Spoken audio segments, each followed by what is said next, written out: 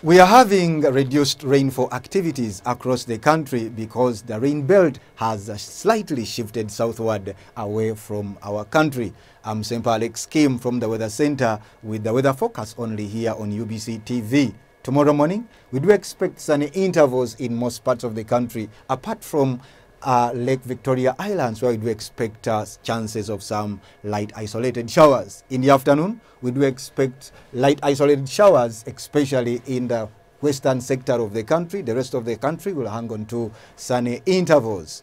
Temperatures are equally high at 31 degrees Celsius in Karamoja region, whereas for the nation's capital Kampala 28, and in Kabale Highlands we are forecasting 25 degrees Celsius. And elsewhere across the globe we are forecasting for Paris as well as New York chances of light isolated showers, but for London it will be cold conditions at 14 degrees Celsius as a maximum.